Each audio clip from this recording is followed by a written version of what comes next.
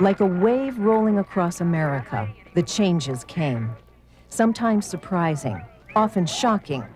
By 1970, the passions of the 60s were being channeled into a social revolution, more widespread than anyone could have imagined a decade earlier.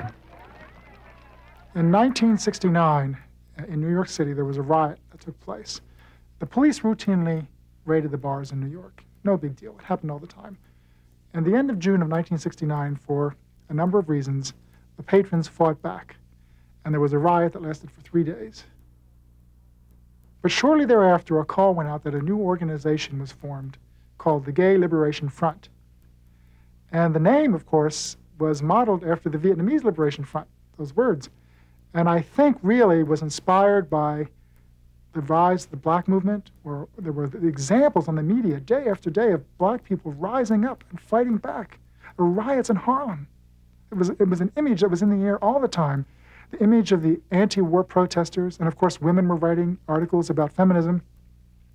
All of these images were reinforcing. And the reinforced message was, it's right to rebel.